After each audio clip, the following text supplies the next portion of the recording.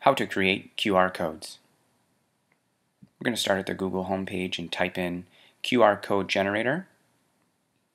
The first one that comes up for this keyword is qrstuff.com. It's one of the best and easiest ones to use.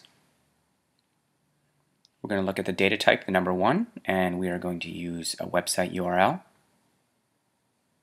As you can see, there are plenty of other options. Then we're going to go to number 2, but we're going to open up a new tab, and I'm going to type in Pizza Cat.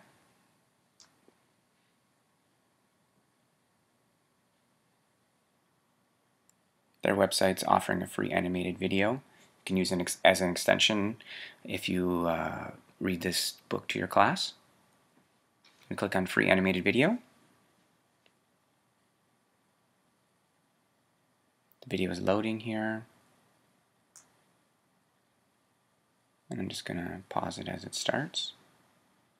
Then we're going to go back up to the top and select the entire address of this video.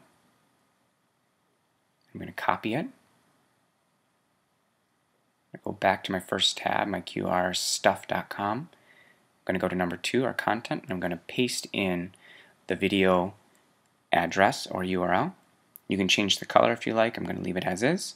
There's a preview of the QR code. I'm going to download it. It's going to go to wherever you have your browser set to save your downloaded files.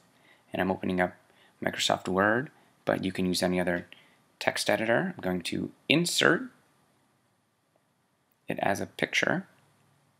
There's my QR code that I've just created and downloaded. I'm going to insert it.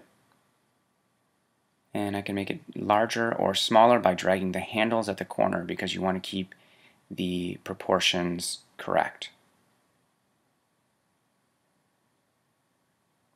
I'm going to leave it a little bit larger. And now I'm going to add some text to it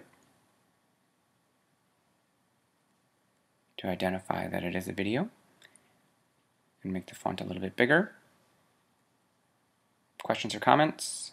At Mr. Ydeen.